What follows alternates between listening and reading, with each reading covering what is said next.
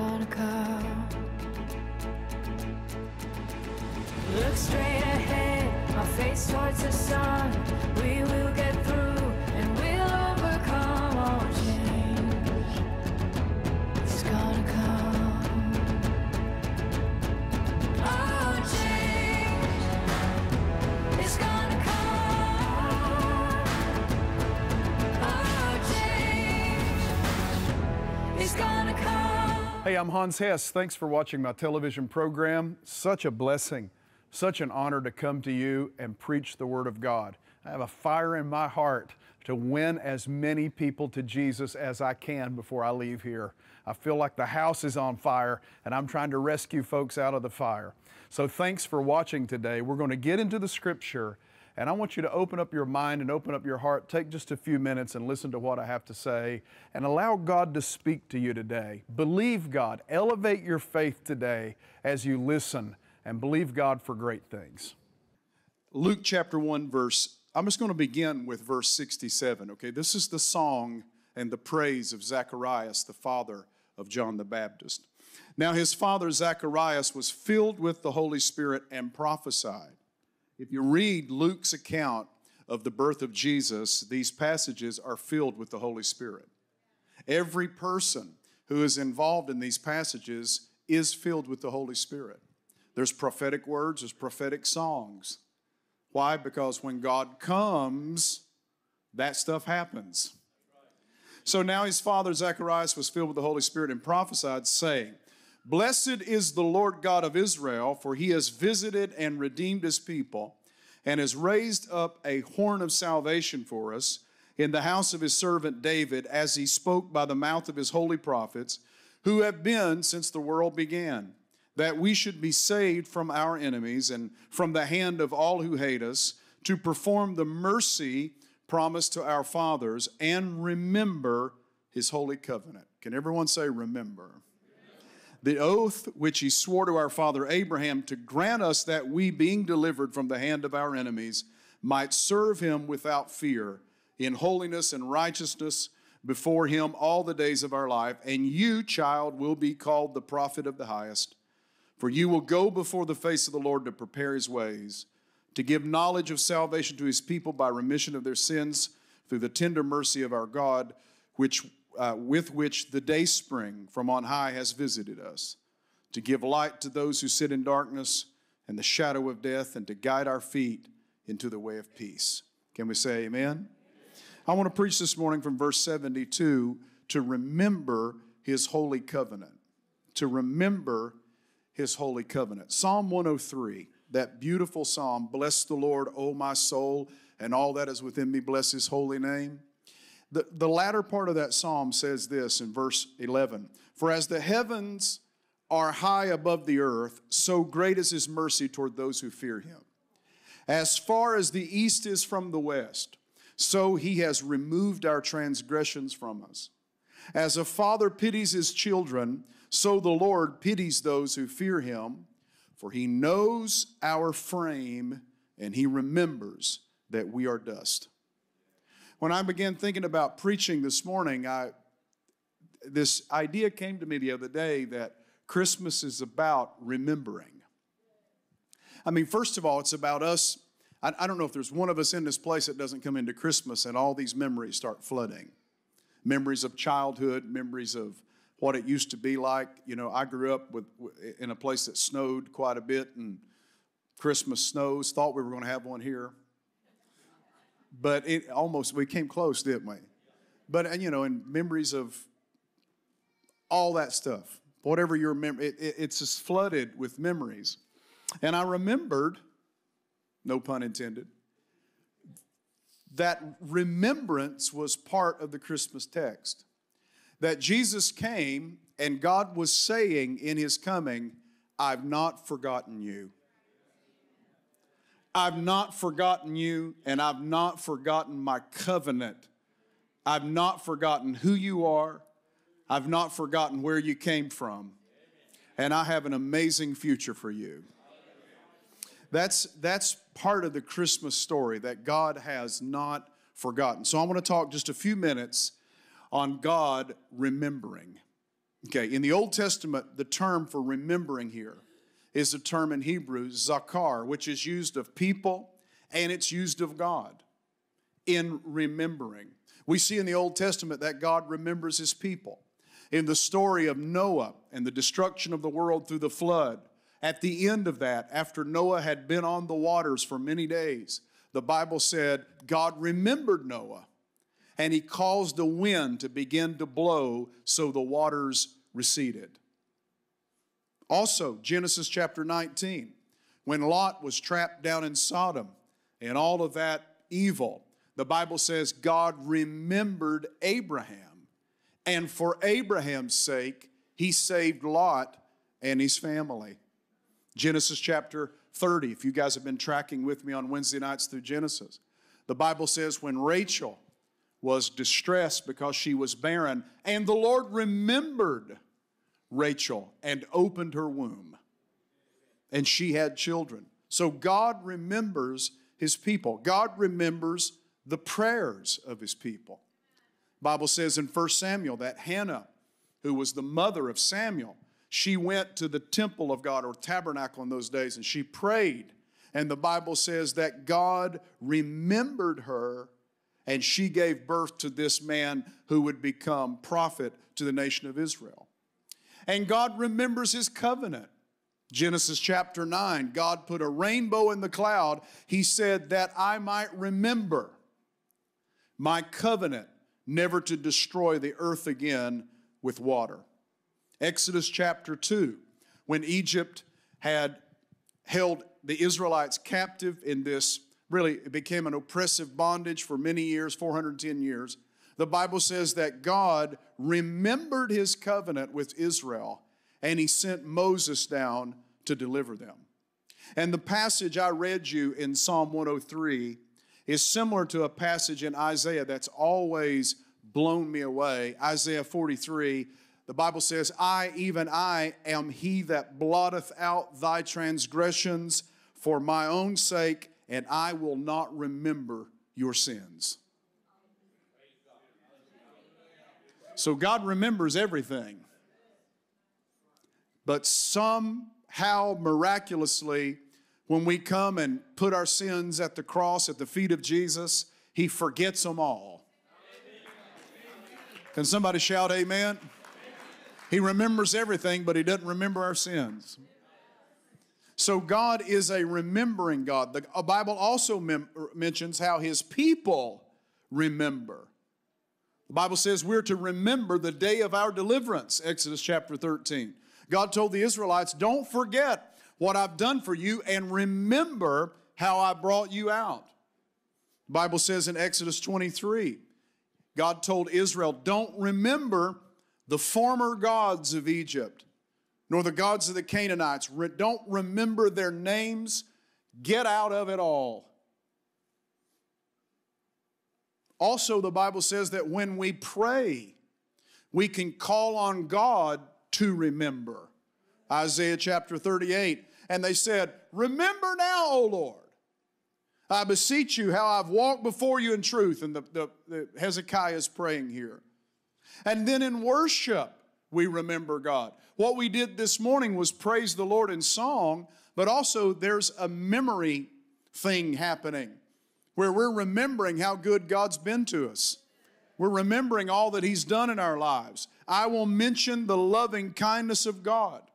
I will mention the loving kindness of the Lord and the praises of the Lord according to all the Lord has bestowed on us, and with great goodness toward the house of Israel. I'm remembering His loving kindness. It's a term chesed in Hebrew. It's the closest we have to grace in the New Testament. So when we're praising Him, we're remembering all of His great loving kindness and His grace toward us. Can somebody shout amen? And Isaiah says this, a mind-boggling passage, Isaiah 63:17. For behold, I create a new heaven and a new earth, and the former shall not be remembered nor come into your mind. There's coming a new heaven and a new earth according to the New Testament. His kingdom is coming here physically. And then there's coming a new heavens and a new earth ultimately one day, and it's going to be such a profound thing. Isaiah said, you'll not remember it, nor will it come to your mind, the old earth. So why all this remembrance? Because in Luke 1:72, he said he's coming to remember his covenant. Christmas is something where God announces, I haven't forgotten mankind. I've been working a plan since the book of Genesis to redeem humanity. And the ultimate fulfillment of that plan was the birth of Jesus in Bethlehem. The ultimate fulfillment. God had a plan all along. So Christmas tells me that God hasn't forgotten me, because God had a plan all along. The Bible says that he had a plan from Genesis chapter 3, when the Lord looked at the serpent in the garden and said, her seed shall bruise your head or crush your head. There's a plan that Satan, you will be defeated. And it will be through the seed of this woman who you've tempted to fall. She's going to come back.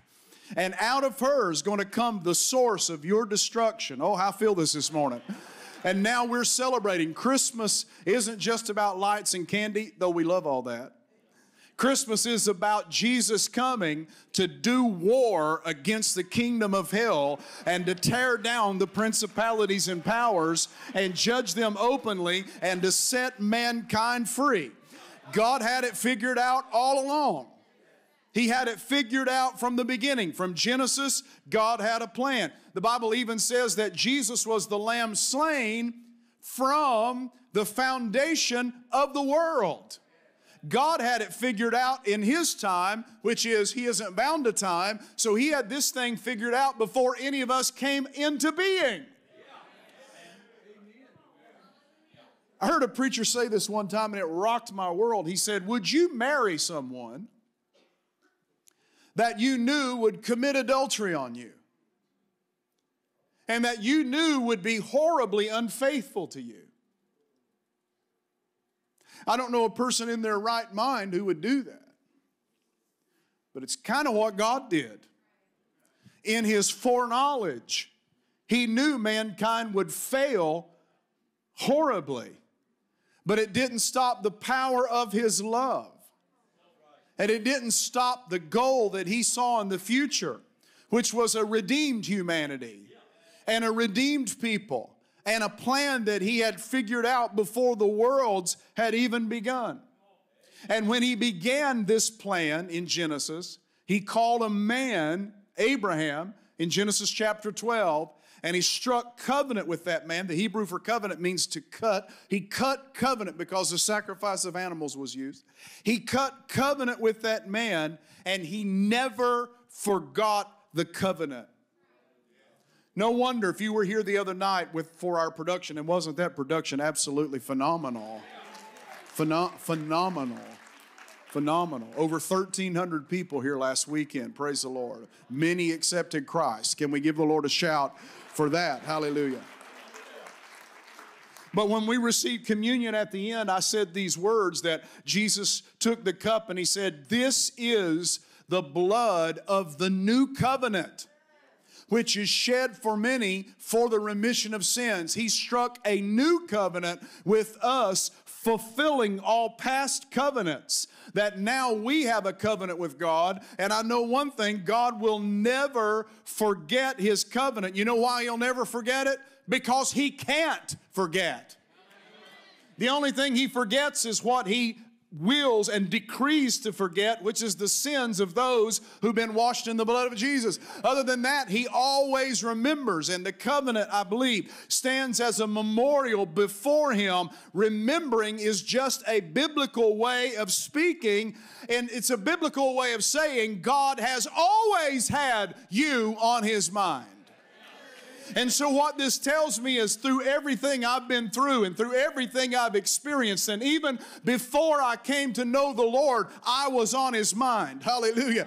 Before I ever came to church, when I was running hard away from Him, and when I was cursing Him, and when I was trying to be as rebellious as I could against Him, His love was running me down in the street because He never forgot me. I was always on His mind. Hallelujah. You've always been on His mind. You've never gone too far that you've gone out of sight to where God couldn't see you, and you've never ran so hard that you went so far that God couldn't reach out and touch you, and you've never cursed so much that He couldn't hear for the din and the noise. He's always had you in His heart, and He's always had you before His vision. His love is towards you. This is what Christmas is all about. Somebody give Him a shout. Hallelujah.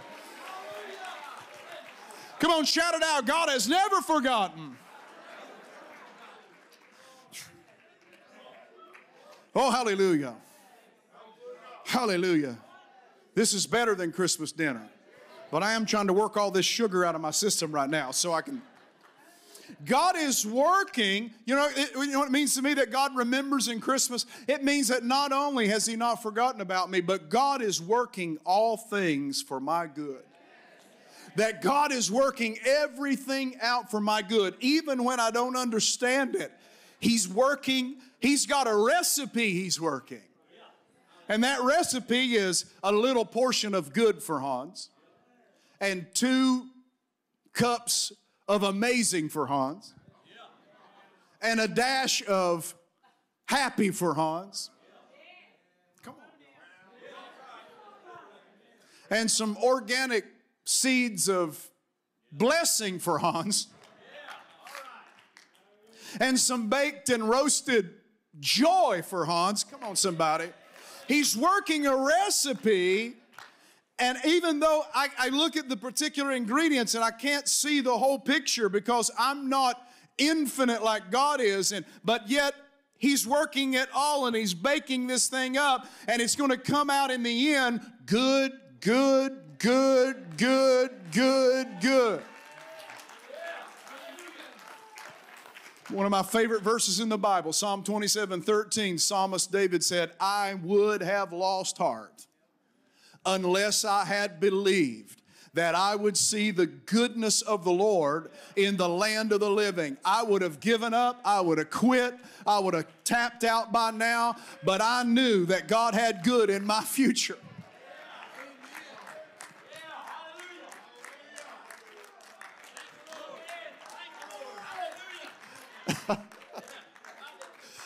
I knew He had good in my future. Hallelujah. And the devil may throw the kitchen sink at you, but just tell him, you're done, devil. Not today, Satan. God has good in my future. Hallelujah. And He's going to bring it to pass in my life because He's working a plan that's good then. It's good now. It's going to be good tomorrow. Come on, if you believe that for you and your family, raise your hand and give Him a wave. God is working all things.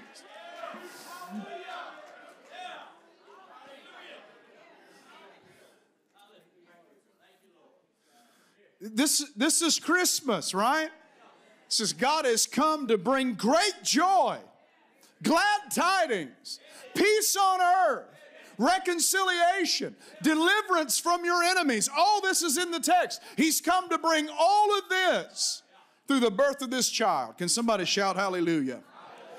Remembering God, remembering in Christmas also tells me that my future is absolutely secure in His hands. That my future is absolutely secure. Psalm 31, I would have, Psalm 27 rather, I would have if I hadn't known some things. I would have tapped out had I not known some things. But I knew that God was going to bless me with good in the future. Come on, can somebody shout amen? Amen. Hallelujah. Psalm 31 and verse 15. Psalm 31, verse 15. I hope y'all got great dinner cooked at home because there's nothing open today. The psalmist said, my times, listen to this, my times are in your hand. My times are in your hand. My times, my future is in your hands. Now, it doesn't mean it abdicates me from responsibility. No, I've got to walk it. I've got to fulfill the destiny of my life. I've got to walk out the prophetic words. I've got to do all that. But nonetheless, I know God has a plan for me. And I know it's good. And I know He's working in every angle and every opportunity to bring me to the future that He has for my life. You know, I don't know how people do it without the Lord. Of course, I've been serving Him for a long time, but I don't know how you do it without the Lord, how you wake up and have excitement and hope for tomorrow. I wake up and knowing there's a higher power in my life every day that's working for my good. I know there's a higher power. God has come down in my life, and He's shifting and He's changing and He's moving and He's orchestrating and He's doing all of this for my good. Come on. Hallelujah. Hallelujah. Can you lift your hand and say, God, thank you, you haven't forgotten me. Come on, lift the other hand and say, Lord, thank you that my future is secure in you. So I want you to remember some things about Christmas here today. First of all, I want you to remember that Christmas isn't about gifts, it's about a gift. The Bible says, John 3:16, for God so loved the world that He gave His only begotten Son. I want you to know that Christmas isn't about stress, it's about peace. Luke chapter 2, verse 14, glory to God in the highest, and on earth peace, goodwill toward men. I want you to know that Christmas isn't a season. It's a permanent reality for the person who has Jesus in their heart. It shouldn't just be one time a year when we show our family love. It should be 365 days a year.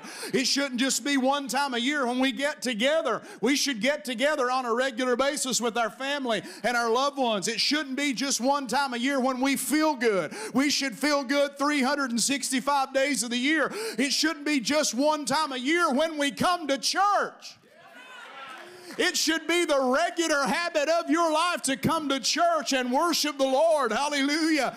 Jesus came to change us, not just for a few weeks or 1 month. He came to change our lives forever. Hallelujah. He came to change your destiny. He came to change your future. He came to bring hope into your life. He came to cast out darkness from you. He came to pronounce judgment on the sin and the destruction Satan caused. He came to bind you back and heal you back together and pour in the healing salve. And He came to save, and He came to deliver, and He came to baptize in the Holy Ghost, and He came to fill you with miracles, signs, and wonders, and He came to pour out joy and pour out happiness. And hallelujah, I feel like shouting on this Christmas morning. Come on, can somebody give Him a wave in here and give Him a hand clap of praise? Hallelujah. He's come to do good. He's come to take the blues away. He came to inject your life with joy. He came to change your family. He came to repair everything that's broken. Oh, come on, somebody stand to your feet and just give the Lord the best praise on this Christmas morning.